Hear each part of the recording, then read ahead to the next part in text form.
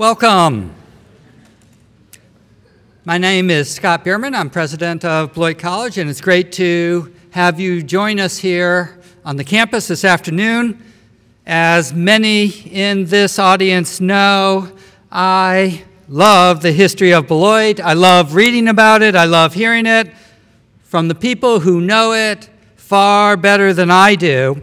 I love putting its present and future in the context of its past. If you're wondering, as you should, do I mean I love the history of Beloit College, or do I love the history of the city of Beloit? The answer is both, unequivocally both, and I love both because you cannot understand one without the other. Unlike nearly any other college town that I know, we share a history, and appropriately, we share a name. The college owes its origins and its existence through collective times with the city, and the city owes a substantial part of its soul and its character to the college. The meaningful intersections that have shaped this town and this college are frequent, meaningful, and deep. But there are a few intersections worthy of a big honking exclamation point. One such intersection is Roy Chapman Andrews, native to the city of Beloit and a graduate of the College of Beloit. He is a distinguished product of both, and we share our appreciation of his extraordinary contributions to an understanding of our world, contributions that continue to be important, scientifically, widely recognized, and wonderfully inspirational. At this school, we take enormous pride in offering an education that is fundamentally tethered to the liberal arts principles of learning broadly while thinking deeply, but likewise, an education that we expect our students and graduates to put into practice daily in their professional and personal lives. We do so because we believe the Liberal Arts Foundation is a particularly valuable way of organizing yourself, your thinking, and your behavior within a world governed by vast uncertainty and complexity. The liberal arts in practice is a philosophy we embrace, and it is a philosophy personified throughout Roy Chapman Andrews' remarkable life, his life of purposeful consequence that was itself born, developed, and nurtured through his youth in Beloit City and College. In Roy Chapman Andrews' autobiography, titled Under a Lucky Star, he somewhat breathlessly and with unbridled bravado writes about his adventures and accomplishments. At the very start of this loving testimony to his own life, he notes, "Often I have had to sit on a lecture platform when I was going to speak and listen to a long introduction. It bored me stiff, and likewise the audience." After having read Andrews' autobiography, I suspect he was certain he could tell his story in a far more compelling way than anyone else, and was appalled when someone presented his life in anything other than one death-defying moment followed by another.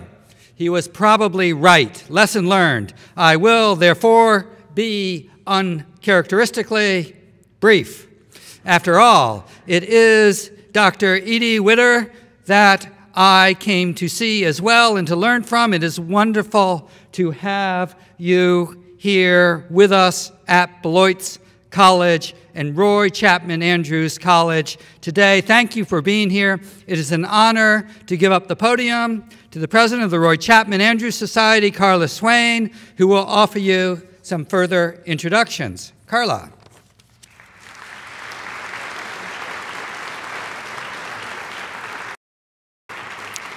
Welcome to the annual Society's Distinguished Explorer Award presentation event with our honored recipient of the Distinguished Explorer Award. I would like to take this opportunity to thank all of our board members of the Society, I'm going to announce your name. Please stand and hold your applause until everyone has been announced. Ann Bossum, Kevin Brown, Lyman Elliott, Deanna Fawn Johnson, Ken Forbeck, Andrew Yankee, Monica Christopa, Martha Mitchell, Lynette Newton, Don Reed, Joe Stottleman, and Jerry Swem, Steve Vavras, Tom Morgan, and Ruth Carlson, our assistant. Thank you.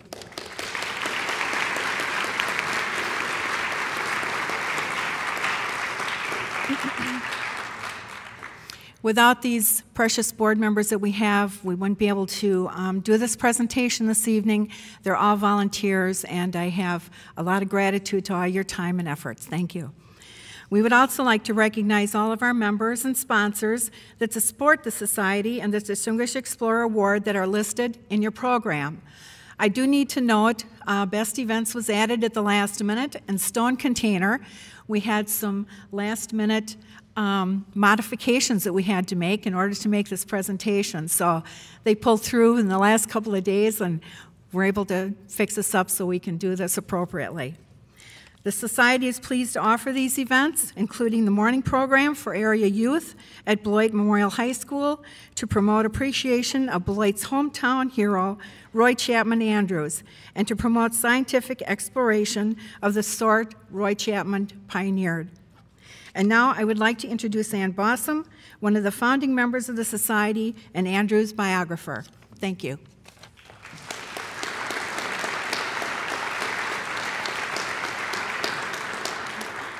Thank you, Carla. It's my annual pleasure to spend a few minutes at this point in our ceremony talking about the two people who've brought us together today, the man who inspired this award and the individual who is receiving it. We might think that Roy Chapman Andrews and today's honored guest share few points in common. Andrews, after all, gained fame in a region known for its decided lack of water, the Gobi Desert of Mongolia. He regarded water as a surface that had to be crossed en route to fields of exploration, a half a world away from home. Our guest today sees water not as an obstacle, but as the portal to a new and almost endless frontier for discovery. You may not know it, but at the beginning of his career, Andrews, too, embraced the possibilities that water offered for exploration. In fact, he spent much of the first 6 years of it aboard whaling ships and other vessels in his pursuit of the world's largest, and at that time, essentially mysterious aquatic mammals. Were it not for one essential drawback, he might have happily spent his life skimming over the same salty seas that have ensnared the scientist we are honoring today. But Andrews faced a dilemma while afloat the world's oceans. The mammals were irresistible, but rocking and rolling was decidedly not.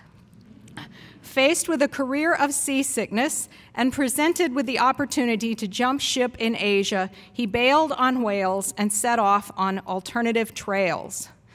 Maybe the wide open space of Wisconsin's prairie landscape helped assure the attraction Andrews felt for the Gobi. When he spied it the first time in 1919, he asserted, "I have found my country, the one I had been born to know and love." Andrews toggled between America and Asia for the next 13 years, leading a series of 5 interdisciplinary expeditions in Mongolia that secured his reputation and brought him international acclaim. This fame assured that Andrews crossed paths with the leading explorers of his day: Charles Lindbergh, Richard Byrd, Amelia Earhart, and among many others, a noted ornithologist turned marine scientist named William Beebe. In 1935, Beebe offered his friend the chance to return to the oceans. In fact, he invited Andrews to enter them, in this case wearing a diving helmet with supporting air hose. Beebe's invitation arrived while Andrews served as director of the American Museum of Natural History in New York City, an institution where he had first worked with broom in hand as an assistant in the taxidermy department following his graduation from Beloit College in 1906. Andrews appreciated the honor of directing the museum he had devoted his life to, but desk work couldn't replace exploring, and he leapt at any chance to return to the field, any field, even a wet field. He accepted Beebe's invitation and headed with his second wife for a vacation in the Bahamas. His host had already established himself as one of the world's leading experts on the lives of birds when he retooled to pursue an encore career beneath the seas. William Beebe went on to become a pioneer in the exploration of the deep ocean. In 1930, he and his engineering partner set the world record for underwater diving by dropping to the depth of more than 3,000 feet in a pressurized capsule they called a bathysphere.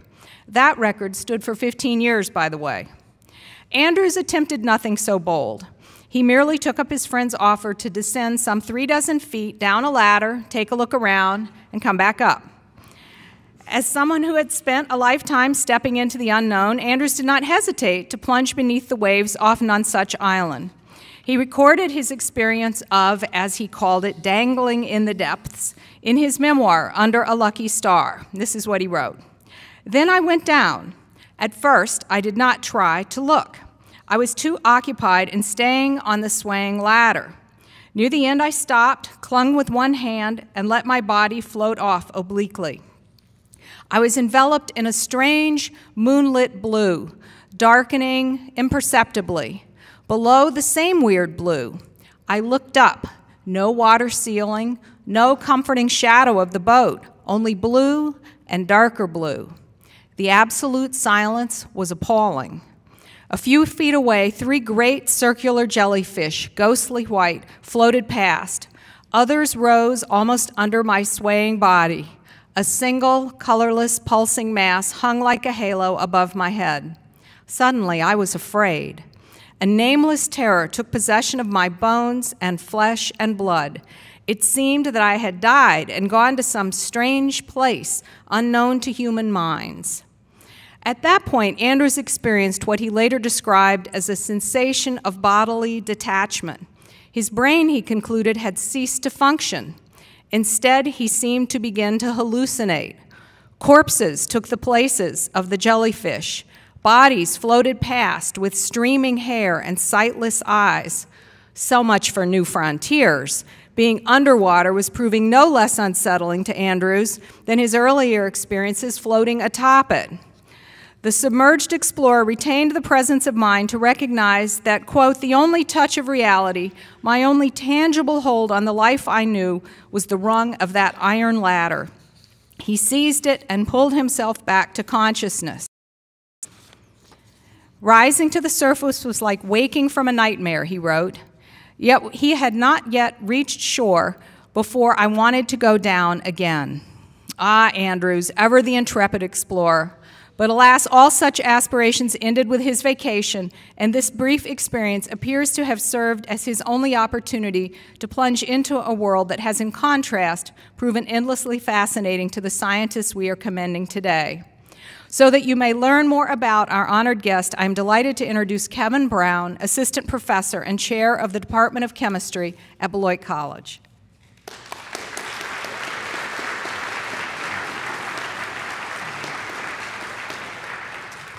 Thank you very much, Anne. I have the distinct privilege of introducing our awardee and telling you a bit about her many accomplishments as an oceanographer, conservationist, and explorer.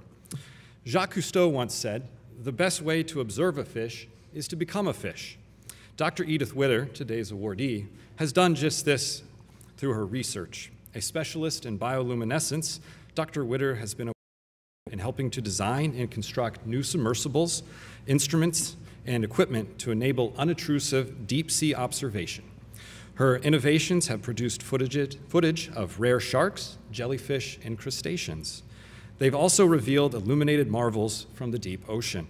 In 2004, her research led to the discovery of a new species of large squid, topped in 2012 by the first recordings of the giant squid in its natural habitat. More on this shortly when I turn the podium over to Dr. Widder. Bioluminescence, the biological production of light, takes on many forms in nature. You may recognize bioluminescence as the flicker of fireflies in a warm summer evening. Astute observers may recall the 2008 Nobel Prize in Chemistry, which was awarded for the application of green fluorescent protein, or GFP, in monitoring biological processes. Although GFP is not a bioluminescent molecule, its discovery is attributed to research conducted by Dr. Osamu Shiramura in the origin of bioluminescence in jellyfish. We may not see it, though from our perch on dry land, but bioluminescence is the main light source in the largest portion of Earth's habitable volume, the deep ocean. As you are about to learn, underwater creatures use it to hunt prey, find mates, and defend against predators. It has been Dr. Widder's goal to better understand this underwater phenomenon. So how does one study bioluminescence in the deep ocean? Dr. Widder followed Cousteau's advice. She became a fish. As a certified scientific research pilot for atmospheric diving systems, Dr. Widder is qualified to dive using the deep-sea diving suit WASP in the single-person untethered submersible Deep Rover and Deep Worker. She has also made over 250 dives in the Johnson Sea Link submersibles. Her exploits in operating these craft led her to being named to the Women's Divers Hall of Fame in 2005. In her quest to better understand the use of bioluminescence, Dr. Widder not only became a fish, she has become a very well-traveled fish. Her research has taken her around the world, from the Gulf of Mexico to the coast of Africa to the Pacific and the coast of Japan. Dr. Widder received her bachelor's degree, magna cum laude, in biology at Tufts University in Medford, Massachusetts. She went on to earn her master's degree in biochemistry and a PhD in neurobiology, both from the University of California in Santa Barbara. Upon graduating, she served as a postdoctoral research associate in biology, and then as an assistant research biologist and co-principal investigator at UC Santa Barbara. She then joined the Harbor Branch Oceanographic Research Institute, where she rose to the rank of senior scientist. In 2005, in order to help protect the ocean she loves, Dr. Widder co-founded the Ocean Research and Conservation Association, or ORCA, a not-for-profit dedicated to the study and protection of marine ecosystems and the species they sustain through the development of innovative technology and science-based conservation action. In addition to serving as the president and senior scientist of ORCA, Dr. Widder also holds research positions at the Bigelow Laboratory for Ocean Sciences, Johns Hopkins University, the Monterey Bay Aquarium, the Florida Institute of Technology, and Florida Atlantic University. Dr. Widder has authored more than 90 peer-reviewed scientific publications and produced numerous educational materials, including the Bioluminescence Coloring Book, which, by the way, will be for sale in the back of the auditorium. Dr. Widder's many honors include being named a MacArthur Fellow by the John D. and Catherine T. MacArthur Foundation in 2006, an Environmentalist of the Year by the Conservation Alliance of St. Lucia County, Florida. Her research has been featured in BBC, PBS, Discovery Channel, and National Geographic television productions, through TED Talks and the TED Radio Hour in the Smithsonian National Museum of Natural History in Washington, D.C. Before we release the Kraken, let us formally recognize Dr. Edith Widder, the 2015 recipient of the Distinguished Explorer Award from the Roy Chapman Andrews Society. For the presentation, I call upon Carla Swain, the president of the Society, and fellow board member Ann Balsam, who will read the award citation. Dr. Widder, will you please join us on the stage?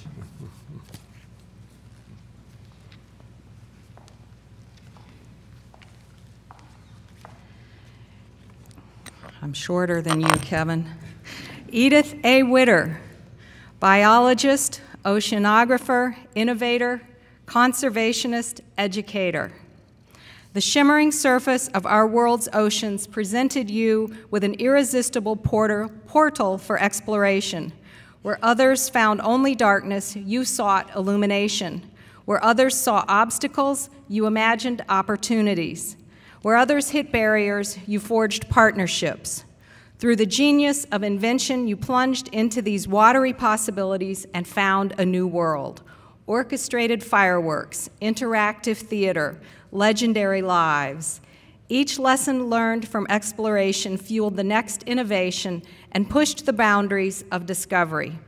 Ever quieter, increasingly savvy, you sparked the burglar alarms of the deep, arousing mythical beasts and luring them into the pages and pixels of science. Your countless descents through the Earth's wet wrapper revealed a fantastical rivaled anything Jules Verne had imagined while traversing all those leagues beneath the sea. Having illuminated this new frontier, you've become its advocate for study, for reverence, for conservation, helping to inspire citizens of the globe to cherish and preserve the very depths of our planetary home. In appreciation for these contributions, we are pleased to bestow on you the honor of Distinguished Explorer from the Roy Chapman Andrews Society this 20th day of March 2015 in Beloit, Wisconsin. Thank you.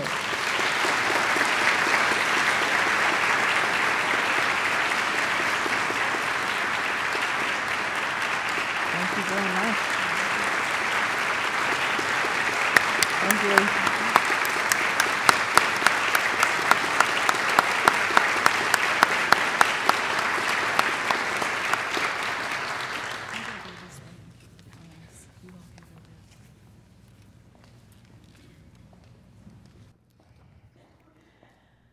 Well, good afternoon, everyone. It's an enormous pleasure to be here for many reasons. First of all, this is a tremendous honor. Roy Chapman Andrews those are just huge footsteps to be following in. He was very big in my area of research. He was the first person to study the natural history of whales back when whales were still almost mythical creatures, as Anne said. And it's also just really fun for me to be here and talk about this. I spend a lot of time these days talking about pollution, care deeply about, but this is the fun stuff, and I'm really happy to be able to share it with you today. So I want to give you a little bit of the backstory of how we came to film the giant squid. And to start with, the history of the giant squid. So the first possibly written description of the giant squid was probably written by Pliny the Elder, who was an ancient Roman. If you're not up in your ancient Romans, he was best known for his work in natural history, but you might also know him because he was apparently the first person to describe hops, which is why there is a beer named after him. And but he described this strange-sounding creature, the giant squid, that there had been tales of for a very long time. Sailors came back with stories of giant squid that supposedly pulled ships and men to their death at sea. And there were descriptions of these things that were so large that they were sometimes mistaken for islands when they were floating at the surface. There was great skepticism within the scientific community, given the penchant for sailors to tell tall tales. But the skepticism was finally abated when, in 1861, a French warship working off of the Canary Islands actually came across a carcass.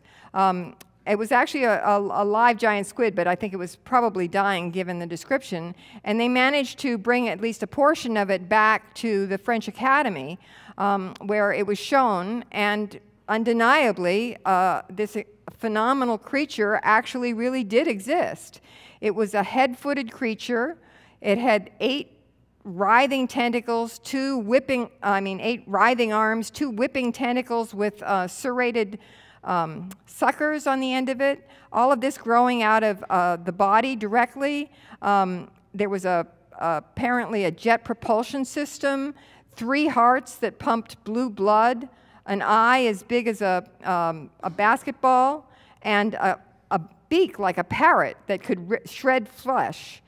And so this description was given in front of the French Academy in 1861, and in the audience was a gentleman named Jules Verne, who was in the middle of writing a book at the time, a science fiction novel called 20,000 Leagues Under the Sea, and that description inspired him to include a giant squid in that book, which then further added to the fame of the giant squid.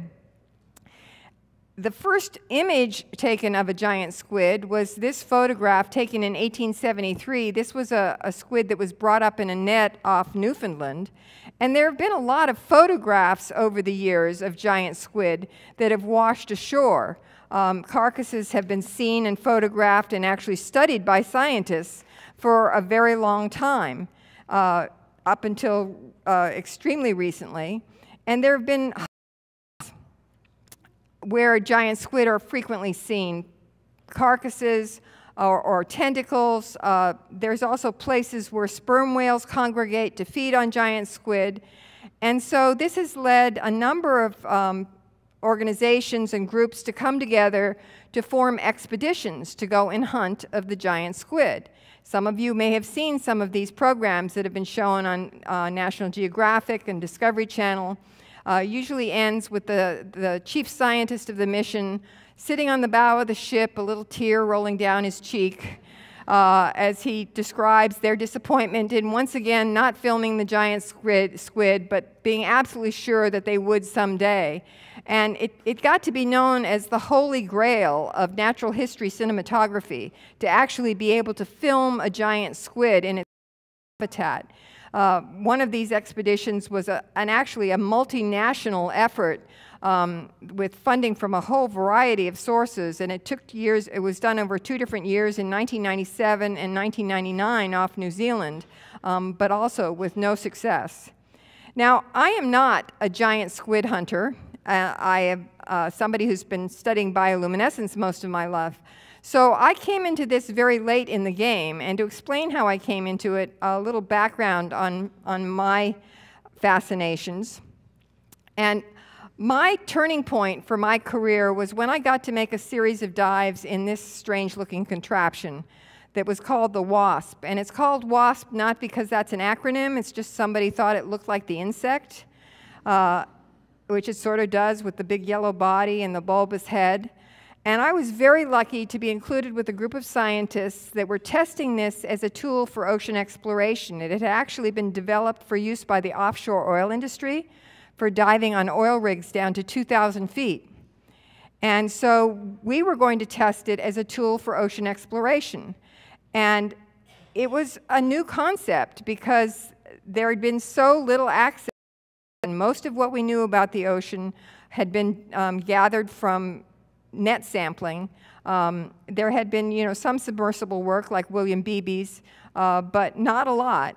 And this was a new approach. It was an incredible experience in many different ways. It completely changed my understanding of the nature of life in the ocean. It also changed my understanding of the expression colder than a witch's tit.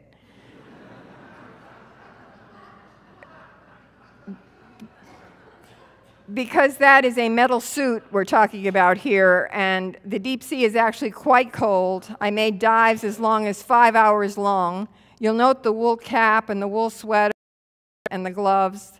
The wool cap, I think it was Jerry Seinfeld that talked about 80% of your body heat is lost through your head, so it makes it sound like if you just had the right hat, you could ski naked.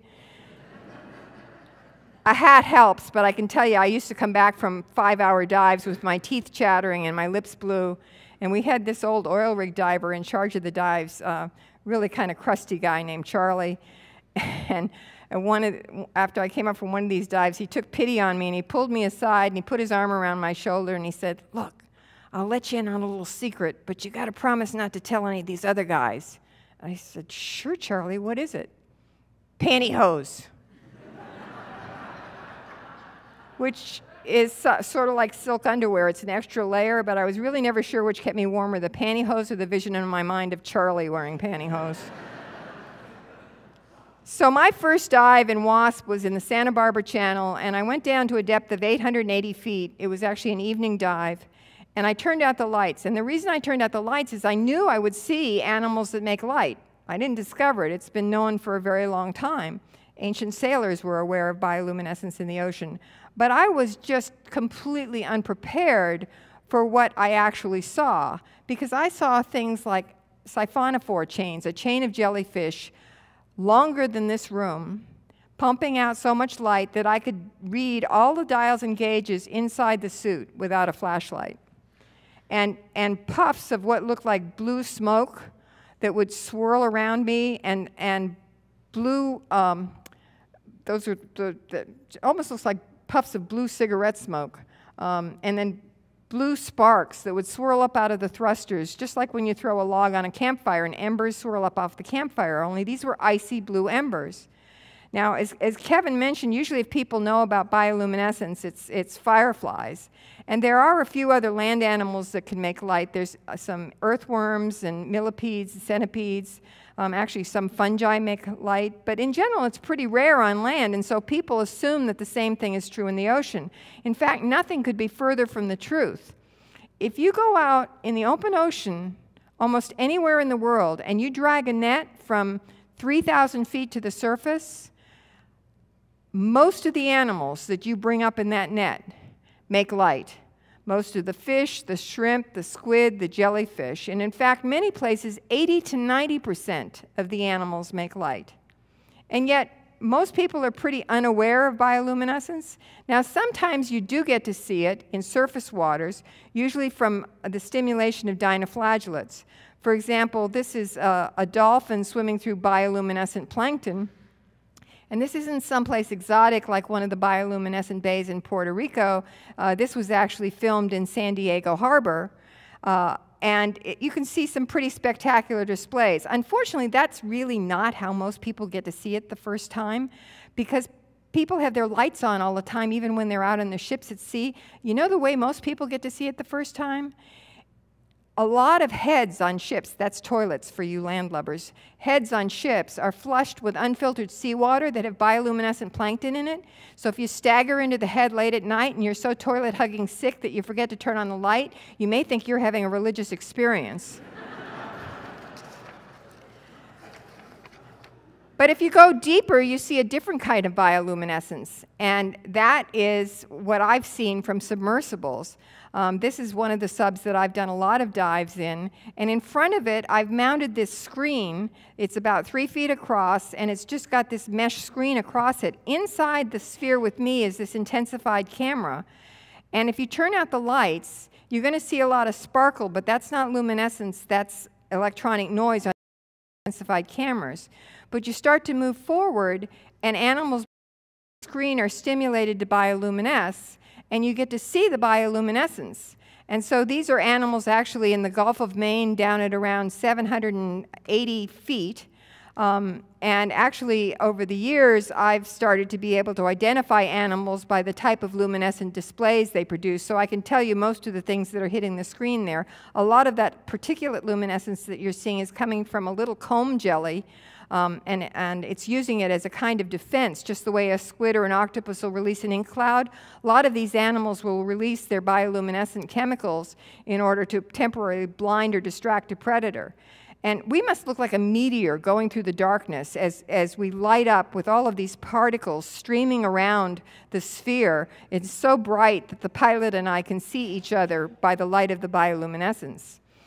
But I can tell you that and talk about it, but it still doesn't give you the experience of what bioluminescence really looks like. So I brought along some bioluminescent plankton, and they've been good enough to try to darken the room here enough, so I'm hoping that you're going to be able to actually see what bioluminescence looks like. So I've got a bottle here, and we're going to turn the lights out completely, and you'll note that there's no light coming from it right now, which I hope is not because they're dead. They've had a rough go of it, but it's possible that they're still alive. And so when I shake this, hopefully it's dark enough in here that you'll be able to see what bioluminescence actually looks like. Oh no, shit. Wait a minute, I've got to back up. That's interesting. I don't know why that happened. Well, I do know why that happened. It's called Murphy's Law. Anything that can go wrong will go wrong, and if biology is involved, forget about it. Okay, let's try that again.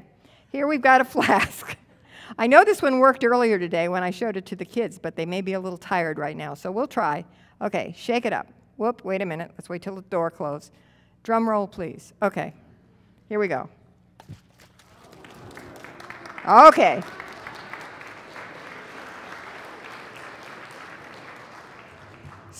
So I wanted to prove to you that you don't need an intensified camera in order to be able to see that light. And all that light you just saw came from dinoflagellates, which are single-celled algae. We can have the lights back up now. And that particular dinoflagellate is this one. And the light that you saw comes from little organelles that are sped. Oh. Oops.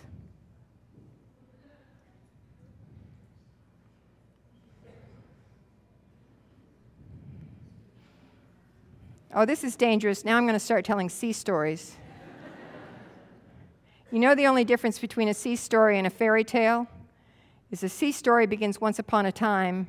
A fairy tale begins once upon a time, and a sea story begins, this ain't no shit.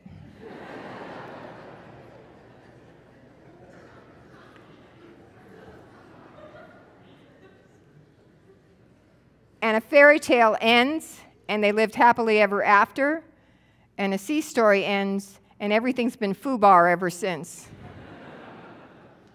For those of you who don't know foobar, talk to your military friends. They'll explain it to you.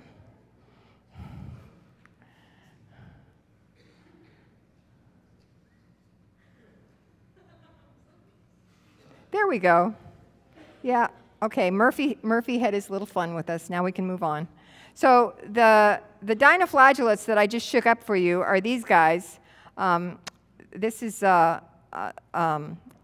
Pyrocystis fusiformis, fire cell, Pyrocystis, fusiform shape.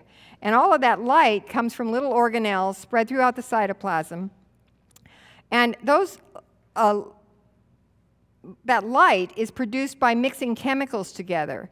And the chemicals go by the name of luciferin and luciferase. And that came from this experiment that was done by a French physiologist who was curious as to why the clam made light. Now, I do like to explain to students that this is not called a boring clam because it's a boring clam. It's not a dull boring clam. In fact, it's a rock boring clam. But it's a rock boring clam that makes light. And Raphael Dubois wanted to figure out how it made light. So he ground it up with cold water, and he also got a hot water extract. And he found when he mixed those extracts back together again, he could make light. And so he reasoned that the cold water extract might be the enzyme, the heat labile substance, and he named it luciferase after Lucifer, the light bearer, and that the hot water extract was the heat stable substance, or the substrate, which he named luciferin. And that terminology has stuck, but it causes confusion because people think you're talking about specific chemicals. So I had to put this slide in for Kevin. You notice the hand pump for biochemistry. But you don't have to have had biochemistry to look at these chemicals and realize they're very, very different chemicals.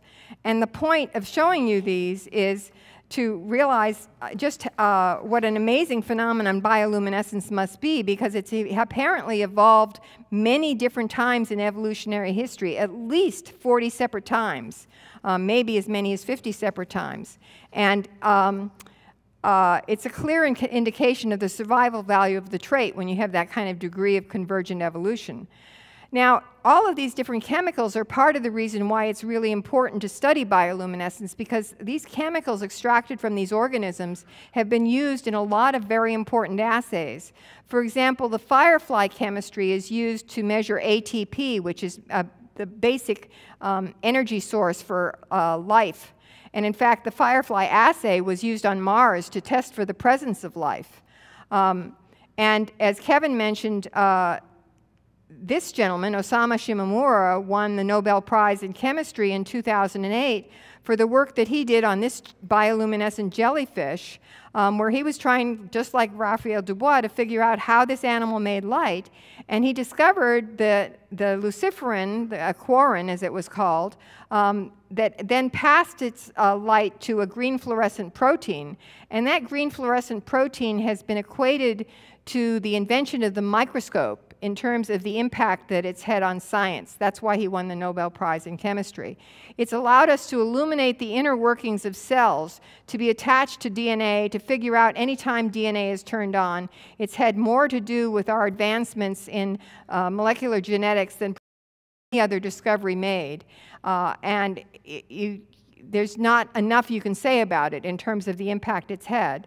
Now, it's not just the chemicals that are useful, but it's actually the organisms themselves. For example, some of the critters that make light are bioluminescent bacteria, and unlike the dinoflagellates that I shook up for you that flash, or the fireflies that flash, bacteria are interesting because they glow all the time. And that turns out to be very useful for a number of reasons. For example, in my organization, where we are trying to develop new ways to track pollution, we're using the fact that the bacteria glow as an assay for toxicity. So the cool thing about bioluminescent bacteria is their light output is linked to their respiratory chain, basically their breathing. So any toxicant that interferes with that, interferes with respiration, interferes with light output. So if you bring back sediment that you want to know if it's toxic or not, you can mix a little bacteria into it and see how much the light is quenched. And if the light goes out, you've got a really toxic substance. So you don't know what the toxicant is, but you know that this spot is more toxic than this spot. So we're able to start working to create pollution maps that look like this, where you can figure out where your hot spots are and then focus your efforts on analyzing what the source of the pollutant is. In this particular case, it happened to be mercury, but it's been different in different places. One cool thing about this bioluminescent bacterial assay is it's very simple to do, and so we've been able to get high school students involved with us. And so they've been going out with us in the field to create these pollution maps, and it allows us then to get the community involved in dealing with this huge problem that we have and are still ignoring of chemical pollution in our environment.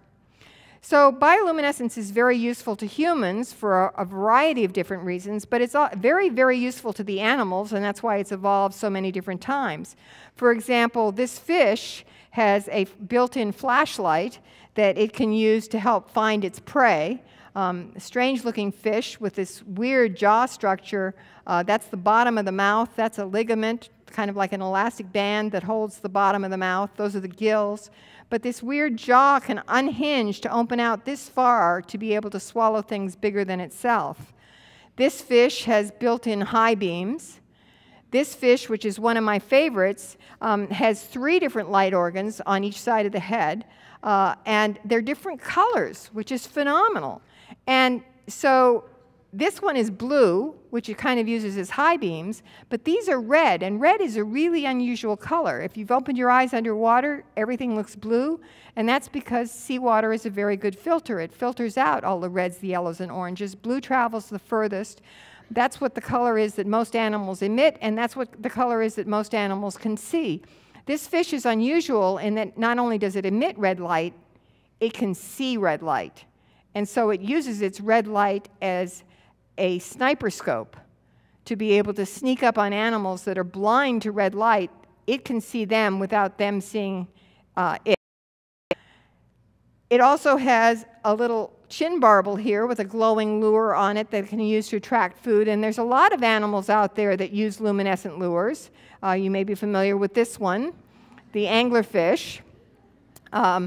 I was so happy when Pixar actually included bioluminescence in one of their multi-million-dollar, billion-dollar productions. I don't know what they cost these days.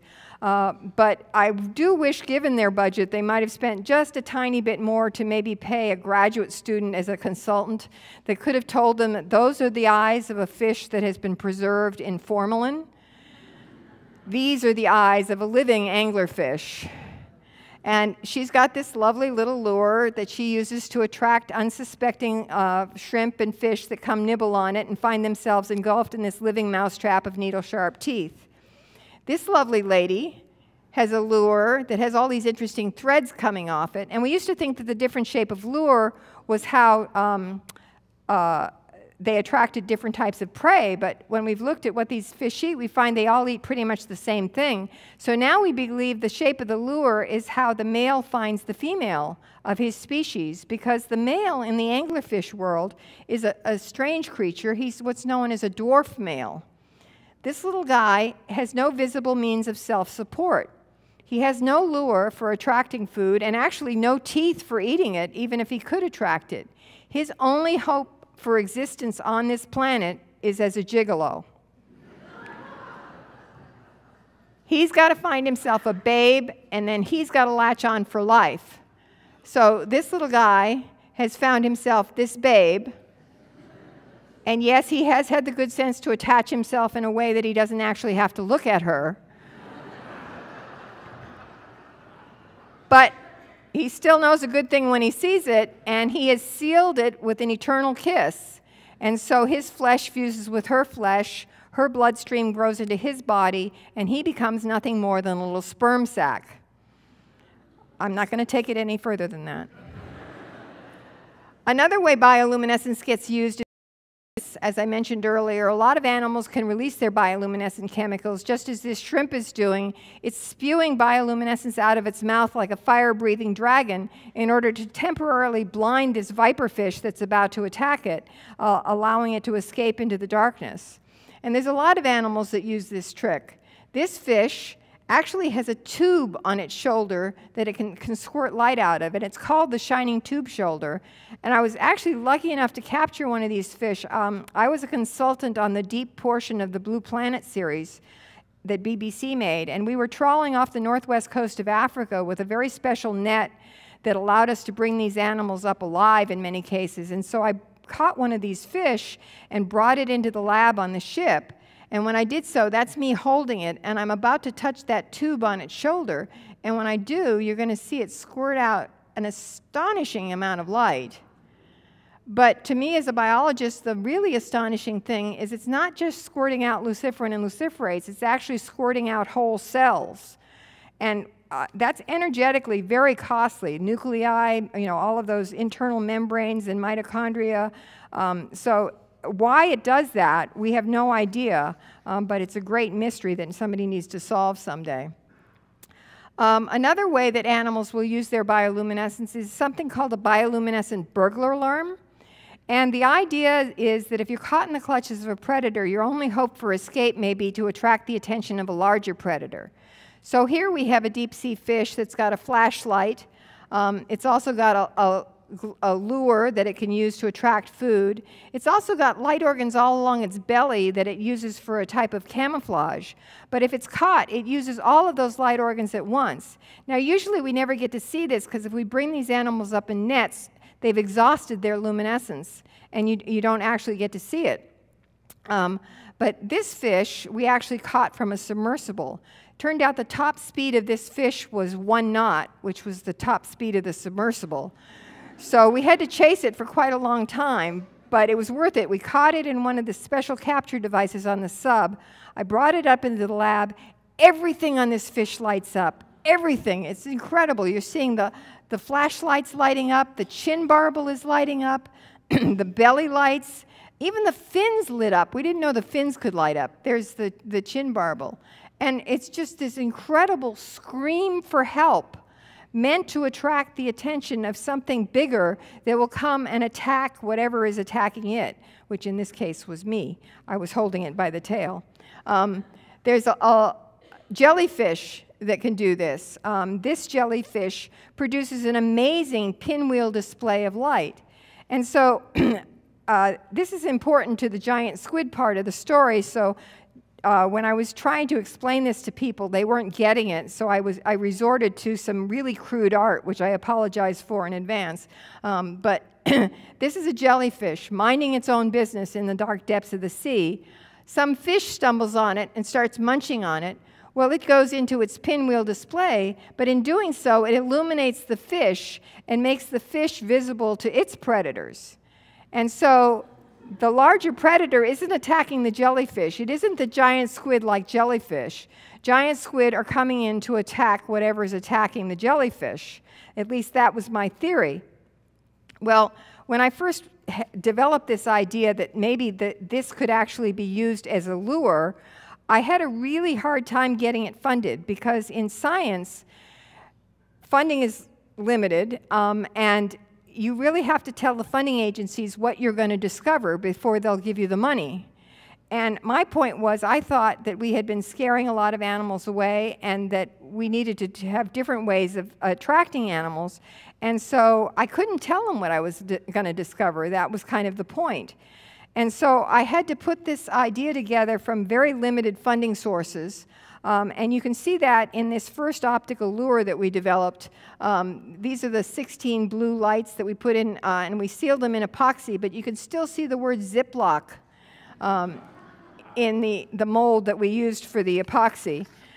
I still think I ought to be able to get some kind of corporate sponsorship for that, but I guess there's not really a big call for Ziplocs on the bottom of the ocean. So if I was going to do this and test this optical electronic jellyfish, then I needed to be able to put it in the ocean and observe it in a way that I wasn't going to disturb it or disturb the animals that were coming in on it. Now, when you want to do this on land, when we want to observe nocturnal animals without disturbing them with our lights, we use infrared cameras and infrared light, which works great. But unfortunately, in the ocean, as I mentioned, red light is absorbed very quickly. Infrared light virtually disappears. So this was a big problem. Now, I wanted to put in a little side story here in honor of Roy Chapman Andrews, because sometimes science gets done for unusual reasons. I'd had this idea in the back of my mind for some time, and I had gotten the opportunity. I'd been given the tremendous of being made an adjunct at the Monterey Bay Aquarium Research Institute. And that was particularly sweet because it came with an opportunity to use their equipment, their ships and remote-operated vehicles. And the Monterey Bay Aquarium Research Institute was started by David Packard of Hewlett-Packard fame.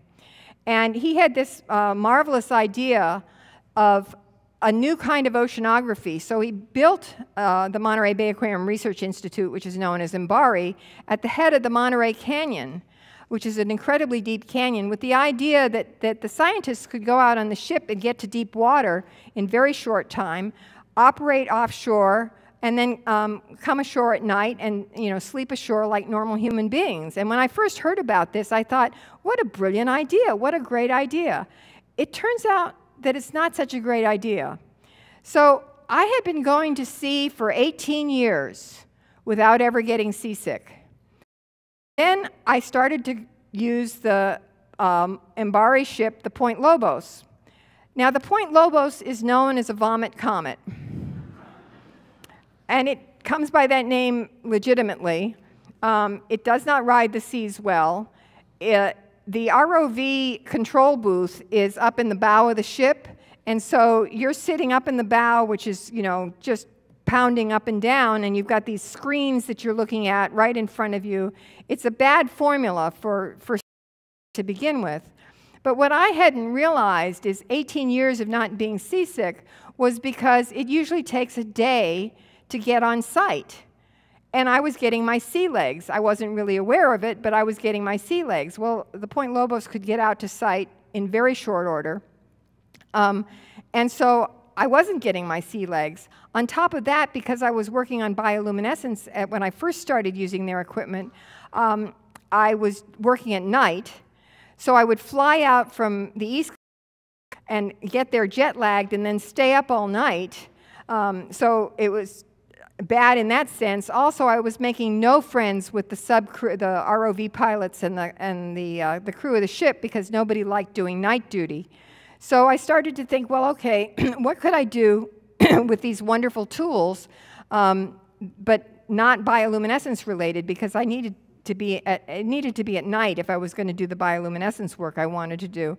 So I had the ROV set up for that kind of splat screen thing I showed you earlier, and it had an intensified camera. So I wondered, would the intensified camera help make up for it if I started to try to mess around with using red lights? Other people had tried to use red light to observe animals in the ocean. They couldn't do it because you couldn't see anything. The red light just disappeared too quickly. But I was hoping the intensified cameras that I use for bioluminescence might help compensate.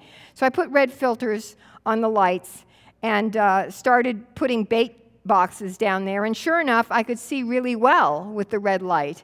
And I started watching how sablefish would come into a bait box, and I could plot if they were under red light. I'd see a whole lot of fish. As soon as I turned the white lights on, the fish would disappear. Red lights on. I could make them dance in and out. So red light was a really good thing. So, okay, I had an illumination system. Then I needed to figure out how I was going to do this, because I didn't want to do it from an ROV or submersible, because I was pretty sure that those were scaring animals away. I'd spent a lot of my career working with this submersible and these two remote-operated vehicles owned by Embari, and I had the impression that I saw a lot more animals when I was using this platform, the submersible, than when I was using either of these two. And I also felt like I saw more with this than this. And I thought it might have something to do with the amount of noise they made. So I put a hydrophone on the bottom of the ocean and listened to how noisy they were. And you can barely hear that. I don't know if you can hear it at all. But that's the electrical sounds of the Johnson Sea Link, which might explain why I did see a lot of animals working with the Johnson Sea Link on the bottom of the ocean. The Tiburon is also electric. It's a bit noisier, but still not too bad. But most of the remote-operated vehicles these days are hydraulically powered, and hydraulic motors are much louder than electric motors. Almost all of the ROVs now have converted to this.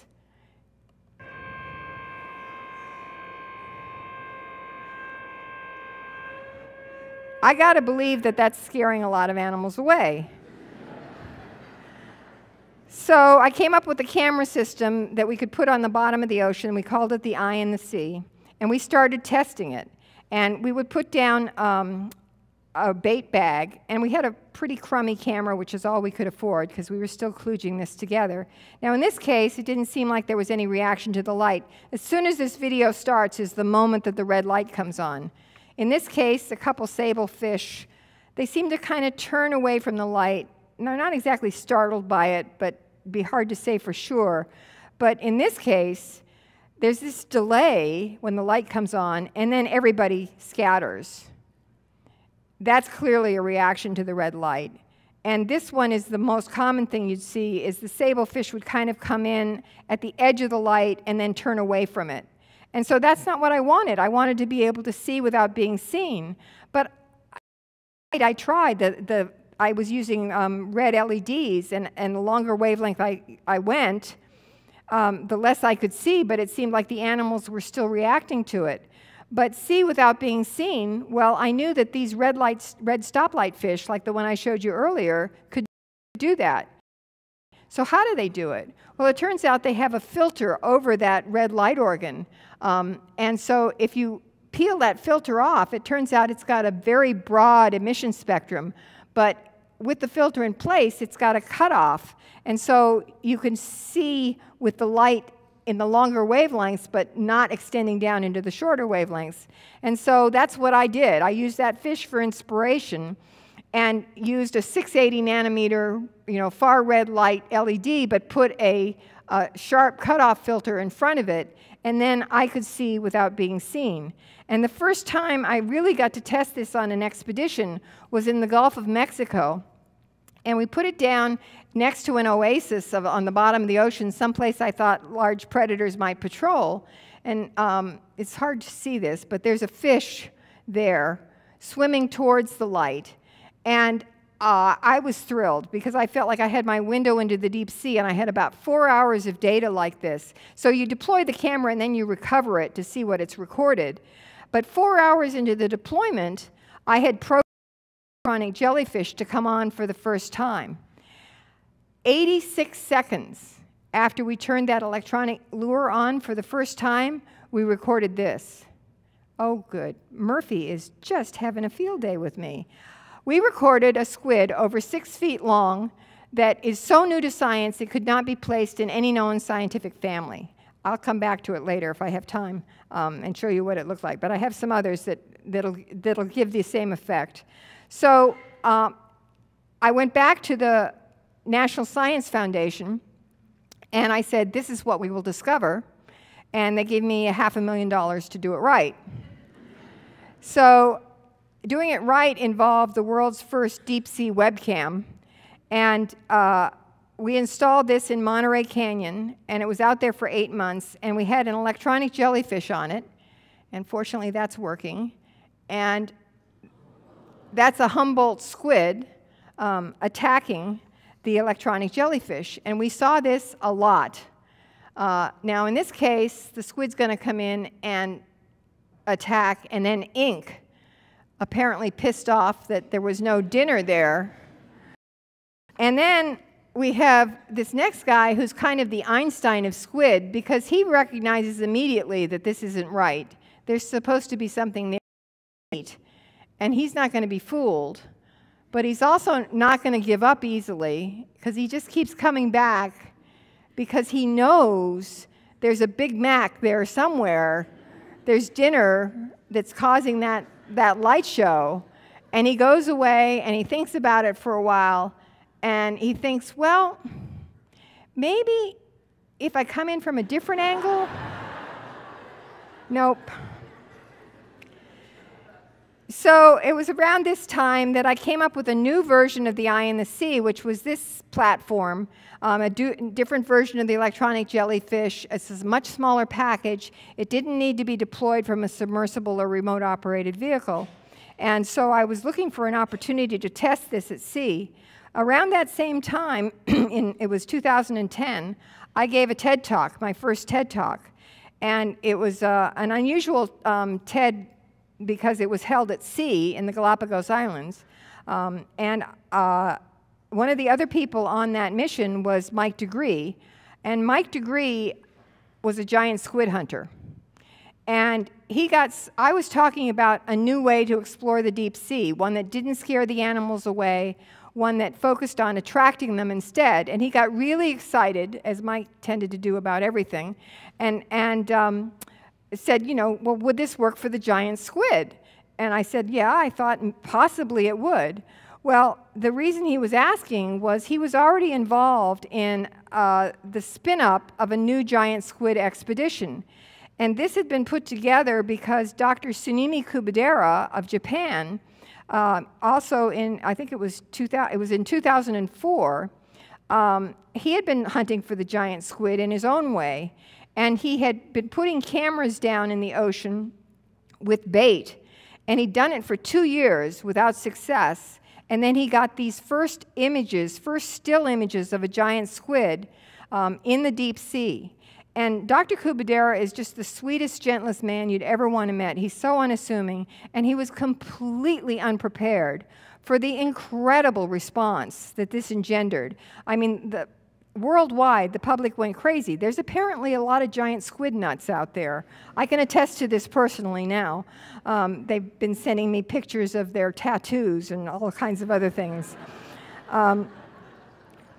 They're a very dedicated bunch. Anyway, that response, Kubodera's success and that response led the Japanese Broadcasting Corporation, known as NHK, to put a lot of money into the development of an expedition to go back to the same place off of Japan where Kubodera had gotten his original images. They also got Discovery Channel involved in it to help defray some of the costs. And so Mike had been talking to Discovery Channel about this, and so he went back and told them about my new method, and they invited me to something that they called the Squid Summit, where they had giant squid explorers from all over the world, and me, and I talked about doing this differently. And it took a little bit of convincing, but when I showed them the video that I just showed you, they got pretty convinced pretty fast. And so I convinced them that we shouldn't use white, to use red light, we needed to use super intensified cameras, and we needed to use lures. So at that juncture, now I was invited to come on the mission. Now, I've been involved in a lot of expeditions where television has been involved in some way or another. Usually, I'm the chief scientist, and I'm allowing a film crew to come along and film what we're doing. There was once before that I was involved in a TV-funded expedition where it was Discovery Channel. We were the first oceanographic vessel allowed into Cuban waters. And I had a blast. I had a really great time, but I got no science done because they were always interested in just getting the right shot and then moving on, and you couldn't do any science. So at the time, I said I would never do a television-funded expedition again. But that was before all of the funding for deep-sea research had started to be slashed. And I really wanted to test my new camera system, and they were offering me 6 weeks at sea. And so I said, okay, but with a lot of trepidation. And part of the reason is, well, one of my favorite Florida authors, Carl Hyacin, described the experience of selling his first book to Hollywood as being like dropping your kids off at the Charlie Manson daycare center. And putting one's science in the hands of Hollywood and television has very much the same feel.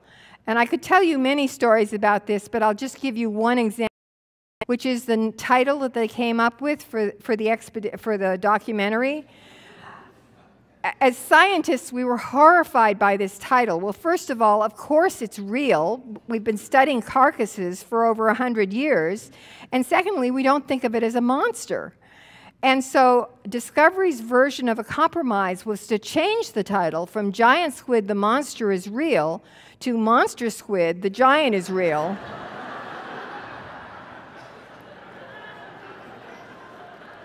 I wish I were kidding, but I'm not. On the premise that monster could refer to its size instead of its morals. So this was unlike any expedition I've ever been involved in. Usually you write a proposal to the National Science Foundation or to the National Oceanographic and Atmospheric Administration, and you go out on a government-owned or a university-owned ship, which, you know, they're nice ships, but they're just the basics. Well, this was different because NHK rented this luxury yacht that was owned by this gentleman, Ray Dalio, who is, I believe, the 44th richest man in the United States. Ray Dalio owns more submersibles than any oceanographic institution in the world. He owns 4 for his own personal pleasure. The vessel, the Alusha, was not like anything I've ever been on for an expedition. That's me working hard, as you see there. You know, this is the lounge where we would have our meetings. These are the accommodations, which, as you can see, yeah, extremely rough. You know, office space. I mean, this was so ridiculous. They even had white carpets on the floor. And actually, those aren't the original white carpets. He had special carpets made to put over the real white carpets because he knew we would make them dirty. But he made them white carpets. And so we had everywhere, there were at the doors, it said absolutely no shoes beyond this point. So we were all supposed to be running around barefoot, which was fine. But when you come in from working on the deck, these bins of shoes, and then you'd get the call that the sub was on deck, and everybody'd be rushing out and pawing through these baskets, trying to find your shoes, got absolutely ridiculous. So everybody's out on the fantail in flip-flops or bare feet and hard hats. But it wasn't an OSHA-run vessel, so it didn't matter. And in fact, it really wasn't. So we had gourmet food on the sun deck. And because it wasn't a government-owned vessel, we could have liquor. It was pretty amazing. And then there were the submersibles. So he had 3 on this particular expedition, the Triton, the Deep Rover, and the Double Deep Worker. And we were using primarily the Triton and the Deep Rover. And it's on a railroad track. There's a cart here and a railroad track. So we could roll it out of this high bay. And right behind it is the Deep Rover. So they're just, you know, right behind each other. And you roll it out to the end and launch it off the fantail. Now, one of my real trepidations about going on this expedition is I've actually had experience with what are called ships of opportunity, where you use a ship that isn't actually designed to launch a submersible, and that's what you're seeing here. You know, it's just on a rope with these ropes, and it's extremely dangerous because you know, in a high sea state, it can swing around like a very heavy pendulum, and a lot of damage can be done. What I didn't count on was, because it's Ray Dalio's luxury yacht, it has the most active ballasting system I've ever seen. And so even in a pretty high sea state, that ship was pretty rock solid in the water. So in every way, this was an unexpected expedition. And so I was able to use my new toy, this new camera platform, and we went to the Ogasawara Islands, which are just south of Japan, and it's a feeding ground for sperm whales that feed on giant squid. So that was part of the reason we were there. Plus, this is where Kubadera had filmed the giant squid, or gotten the first still images of the giant squid. And so the idea was, you know, this is my new electronic jellyfish, and you just attach it out in front of the camera platform. This is the camera. Those are the red lights that are illuminating the field of view. And you could just throw this thing off the back of the ship. No submersible remote-operated vehicle needed. It had 700 meters of line attached to it, and that line was attached to a float at the surface that had a satellite beacon on it. So we could throw it out there and just leave it out for a couple of days.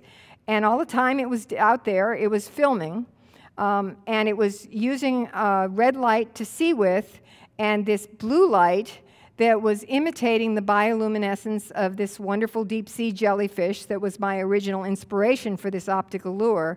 This is what the actual burglar alarm display of that jellyfish looks like, and this is the display of the electronic jellyfish, which was a pretty good imitation of it. So, you know, I was hopeful, not necessarily that we'd maybe see a giant squid, but we'd certainly see something that nobody had ever seen before, because we've explored so little of the ocean. It's pretty much a sure bet. So I was a little dismayed when we recovered the camera system the first time, and we were reviewing all of that data, hours and hours of data, and we saw nothing. I mean, literally nothing. It was one of the most barren places I've ever been in, and yet they had this magic map, which they had been putting together for years, of all the sightings of sperm whales with giant squid tentacles hanging out of their mouth, or giant squid carcasses. They were sure that giant squid could be there. So on the second deployment of my camera system is when we got our first sighting. And usually you don't get to share this moment of discovery, which is why we all become explorers with people. But because it was a television-funded expedition, they had cameras rolling all the time. So they actually caught the moment when we saw it. So we're just going through this data, and this is what it looked like generally. And then this came into the field of view.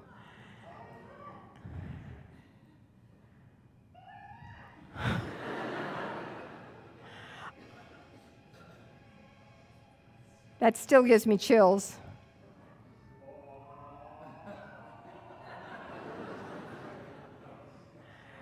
Bunch of scientists getting very, very excited. So, you know, we did more deployments, and we saw it several times, but each time it was like this. It would just kind of wave its arms in front of the camera and not show itself. And it was kind of like it was doing a fan dance. And then we saw this.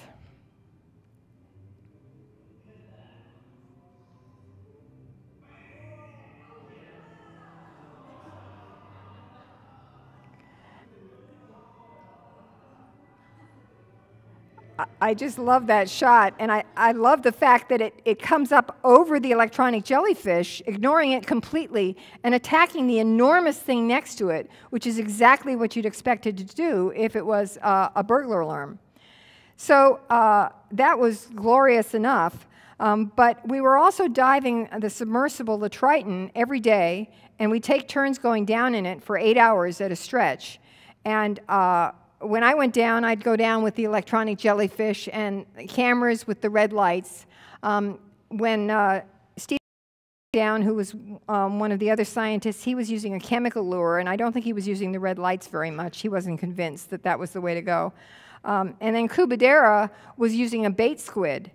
And he, after my success with my camera system, started attaching a light to so that's the Triton, and this is the diamondback bait squid that he was using. And it's got this flashing light attached to it that's you know, similar to my optical lure. And now initially what you're going to see here is the flashing light, and there's the bait squid, and this is under red light with the intensified cameras, so you're not going to see it very well. But the giant comes in and attacks from behind, right there.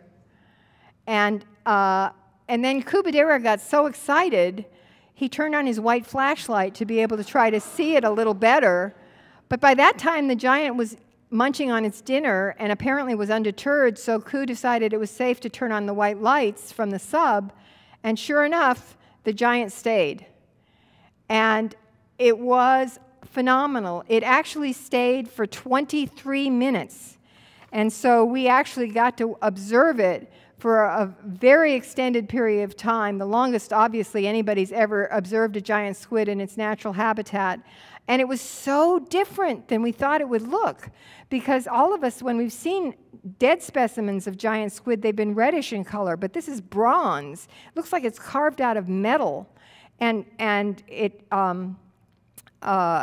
would sometimes turn to silver. And look at that enormous eye, incredible eye, the size of a basketball, and the jet propulsion system there, and these, you know, these lashing arms, just absolutely incredible.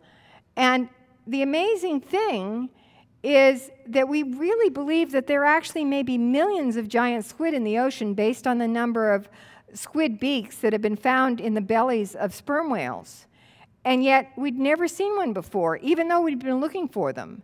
But we've only explored about 5% of our ocean. And I maintain that we've been doing it wrong. We've been scaring the animals away. So I think it's really important to get across, especially to kids, that there is plenty left to explore out there. Become explorers. It is absolutely the most thrilling experience you can ever have, and there is lots left to explore. Thank you.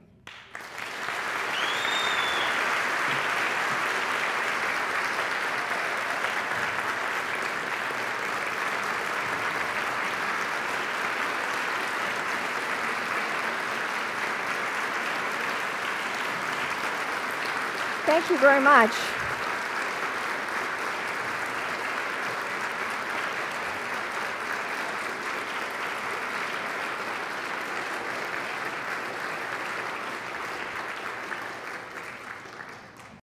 Be happy to answer any questions.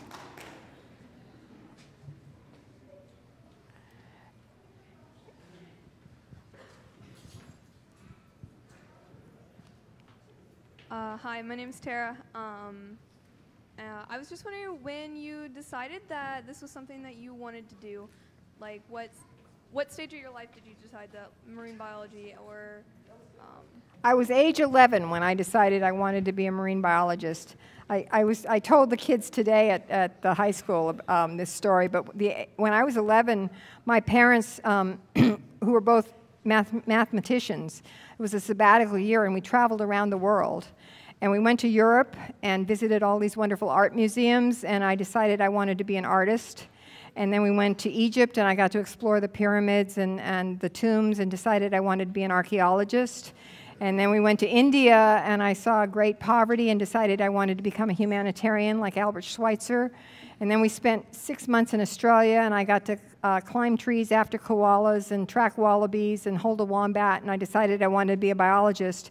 And our last stop was Fiji, and I got to explore a coral reef, and I decided I wanted to be a marine biologist.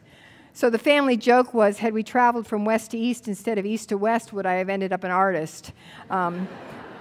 But I think the marine biology stuck because it just enthralled me, and it stuck with me. Even in high school, in my high school yearbook, it said, you know, I wanted to be a marine biologist.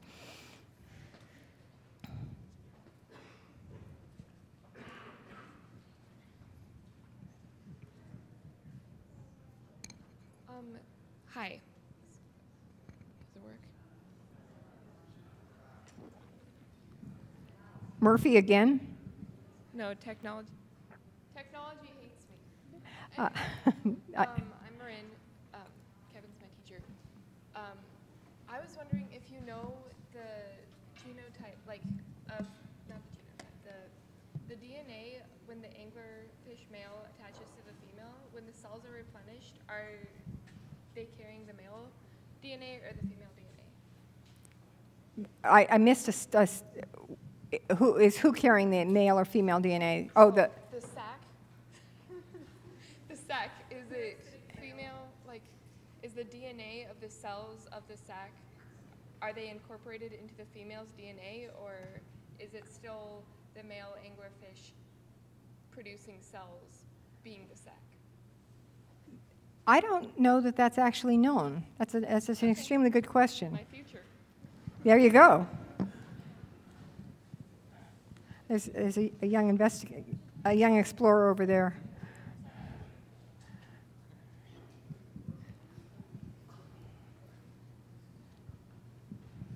See if this works.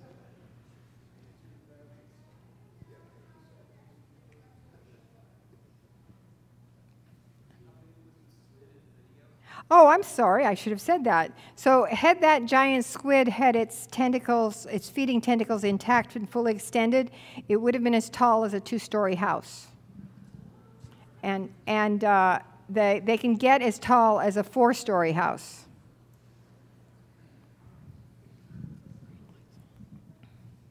We have another young investigator up there. Can you shout out your question?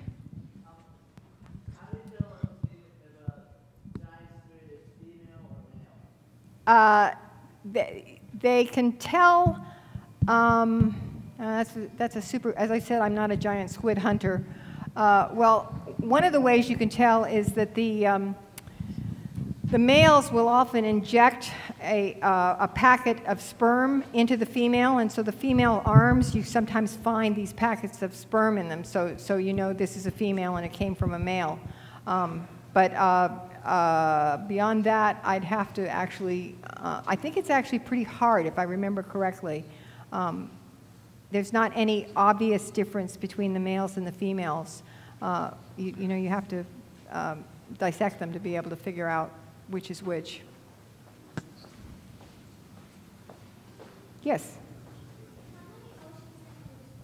How many oceans have I explored? Well, I've explored quite a bit of the Atlantic, the Mediterranean, the Gulf of Mexico, and the Pacific. But I'd like to do more.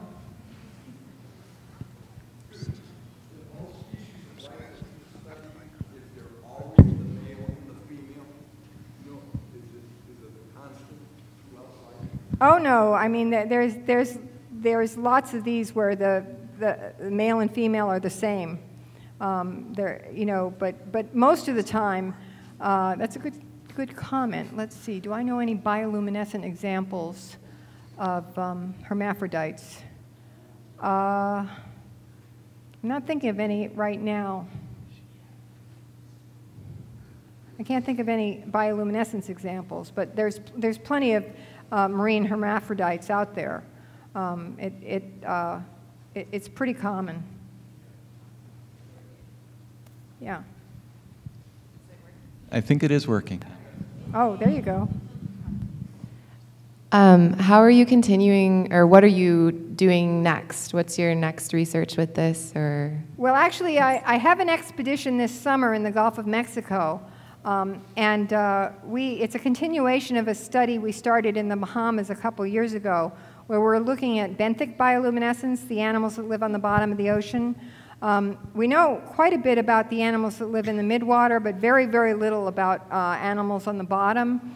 And there's this kind of weird phenomenon of eye size, where there's animals with very large eyes that live on the bottom, and we've always assumed it has something to do with bioluminescence, but when you look, there don't seem to be a lot of bioluminescent animals living on the bottom.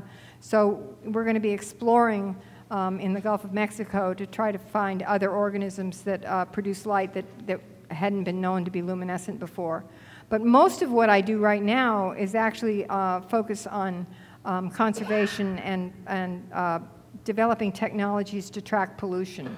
Because, you know, I feel like we're destroying the ocean before we even know what's in it. And so I really want to try to give back to the ocean I love in any way I can. And since a lot of what I've done in my career is work with engineers to solve technological problems, that's what I'm trying to do now for the ocean.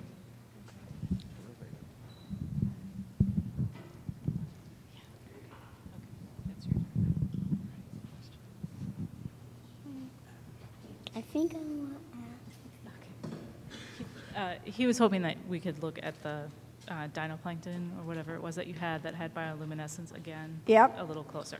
If you want to let other people ask questions first, that's fine. Okay. Thanks.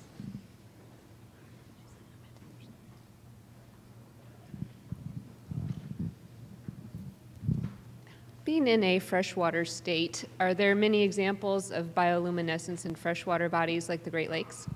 Actually, there aren't. There's actually only one known species of freshwater organism, because biology needs an exception to every rule. And it's in the northern streams of New Zealand. It's a freshwater limpet that it uses its bioluminescence for defense. We think the reason is that the evolution of bioluminescence was driven by the open ocean environment, where there's no hiding places, there's no trees or bushes to hide behind. And so as the ocean filled up with ever swifter and nastier predators, a lot of animals that had already evolved eyes were forced into the dark depths to hide. And so the evolutionary selection pressure was on developing more sensitive eyes and more enhanced signaling capabilities. And so that's where bioluminescence came in. So that's why you see so much of it in the open ocean environment. But as you move into the coastal zone, there isn't nearly as much, and not as much in the benthic zone either, because there are hiding places down there. And as animals moved out onto land, most of those, you know, weren't luminescent. Now, there's some thought that there ought to be bioluminescence in someplace like Lake Baikal, which is, you know, the deepest lake in the world. And there's been some reports, but never anything confirmed. But it's possible that there's luminescence in freshwater environments. Not many people have looked.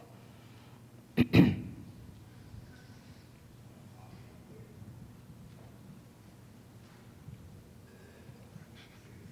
was just wondering if the development of autonomous or robotic research tools would help your research at all? Well, I'm not a big fan of remote operated vehicles because I think, you know, right now they're hydraulically powered, and so I think they're scaring the animals away. I know Bob Ballard was one of the honorees here, but I've got kind of a feud going with Bob Ballard because he has dismissed submersibles as being too dangerous, and that you can do anything with a remote operated vehicle that you could do with a submersible, and I disagree. You can't. And, you know, submersibles are far less obtrusive. They're far better exploration tools. If he wants to use ROVs, that's fine, but he shouldn't try to stop the rest of us from using them. Yeah. As you may know, NASA has given preliminary approval to a mission to Europa, which is one of the moons of Jupiter, which is almost all water ice with a rocky core and has a possible subsurface salty ocean. And I was wondering if they've contacted you with respect to looking into life in that subsurface ocean. Not yet, but if you know anybody, please suggest it. Okay. I think there's somebody in the back up here. Can you shout out your question? Is there any bioluminescent that emits some lights that are invisible to humans, like ultraviolet or Yeah, what a good question. Actually, there is. Most of it is in the visible range, obviously, and it comes in all colors, red, orange, yellow, green, blue, violet. Most of it in the open ocean is blue, and most of it in the coastal zone is green, because those are the colors that transmit best through it. But there is some that extends out into the infrared, those stoplight fish I talked about. It is in the red, but it extends out into the infrared. And there are some down in the ultraviolet they start in the blue, but they extend down into the ultraviolet. We have no idea what that's about. And actually, we know of a deep-sea shrimp that can see ultraviolet light. And so, you know, there may be a connection there, but we still don't know what it is. Yeah. So deep sea fish have a biology that's designed to be under a lot of pressure, and earlier in your presentation you handled 2 of them. Were they collected at a depth that just didn't decompress them enough? And if you were to collect deep sea fish and try to bring them up alive, how would you avoid decompressing them? So actually, it's a common misconception that they can't handle the pressure change. Most, or an awful lot of these animals don't have air-filled spaces in their bodies.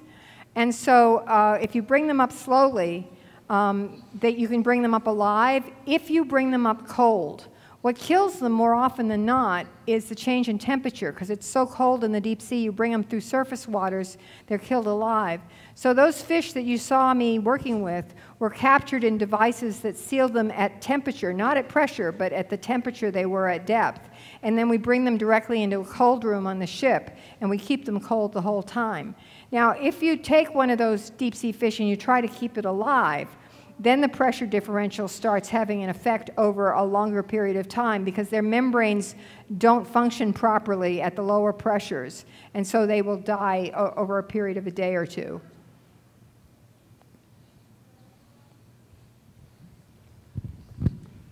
Do you know if the male or female is more aggressive? In what, squid? Yeah. Not a clue.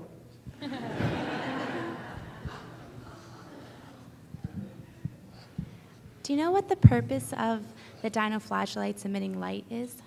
Ah, that's a really good question, and it's actually something I care a lot about. She was asking what the purpose of dinoflagellates, those single cells.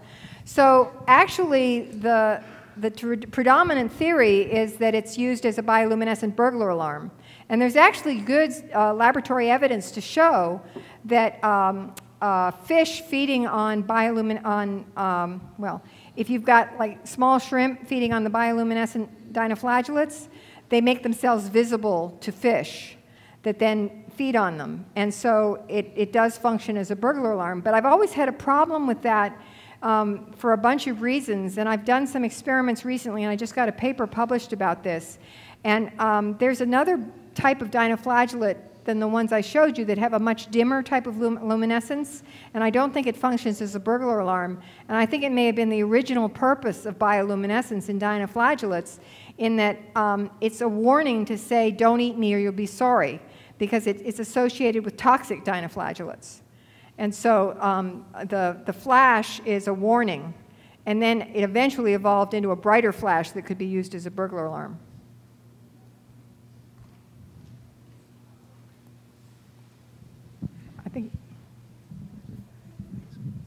Is there a difference in the number of bioluminescent organisms or in the color of the bioluminescence depending on the temperature of the water? Oh, that's a good question. It's a little hard to answer because one of the things that happens in the open ocean environment, because of this problem of no trees or bushes to hide behind, is that most of the animals in the open ocean go through vertical migration. So they hide down in the dark depths during the day, and they only come up to feed in food-rich surface waters under cover of darkness. So they can withstand some remarkable temperature changes.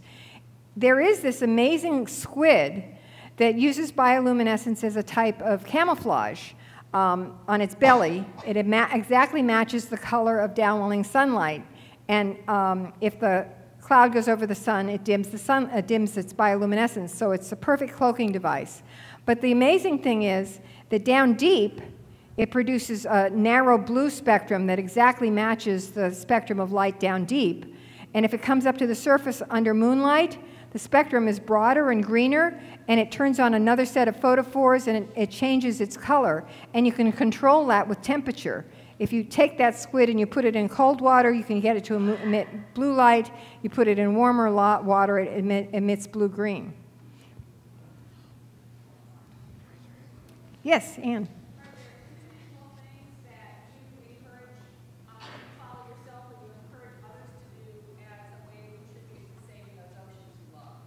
Oh, yeah, actually, just because you live in so far away from the ocean doesn't mean you can't be doing things to help. Actually, one of the most important things you can do is eat vegetarian. And I don't claim to be a vegetarian. I aspire to be a vegetarian. But that's enough. You know, if you just ate vegetarian one day a week, you'd be surprised at what a difference it would make for the ocean. And don't drink bottled water. You know, just carry your own. Tap water is fine. Those two things would make a huge difference in and of themselves. You could make a big difference. Isn't one back there?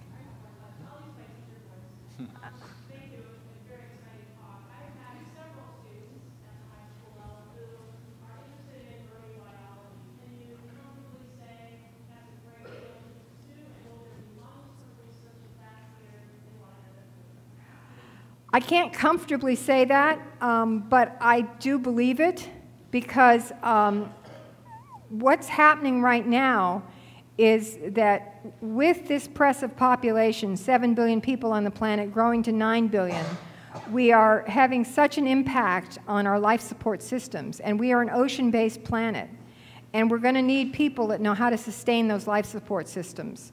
So I do tell students that want to go into marine biology that it's very important not to just take marine biology classes. You need a subspecialty. You know, go into molecular biology, chemistry, physics, and you know, there's all different ways that you can become involved in marine biology. But if you do that, then I think you're pretty well assured of being able to find a good career.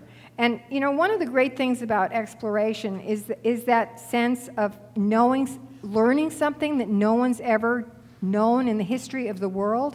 And it doesn't have to be that you're down in a submersible or doing that kind of thing. I've had the same thrill, I mean literally the same thrill, from discovering something that nobody's ever known before. You can do it in a laboratory, but I still think it's the best feeling in the world. And you know, being an explorer is awesome.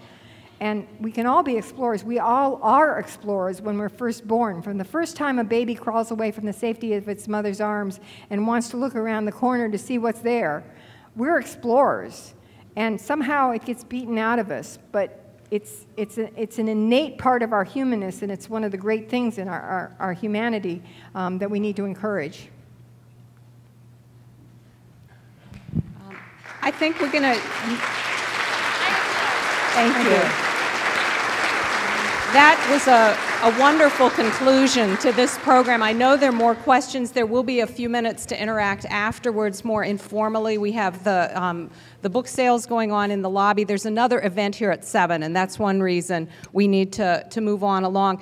I forgot to put in a small plug for the creator of the award itself, which we give, which is our local sculptor, Vern Schaefer, who is being honored in the community. And to the artist, Don Reed, who casts the award for us every year. And so I'm sure you'd be welcome to come up and browse and get a closer look at that as well. Thank you for coming. Stay in touch with the Roy Chapman Andrews Society. Let us know if you want to be part of our friendship group through email, and we'll keep you posted on our events. Thank you.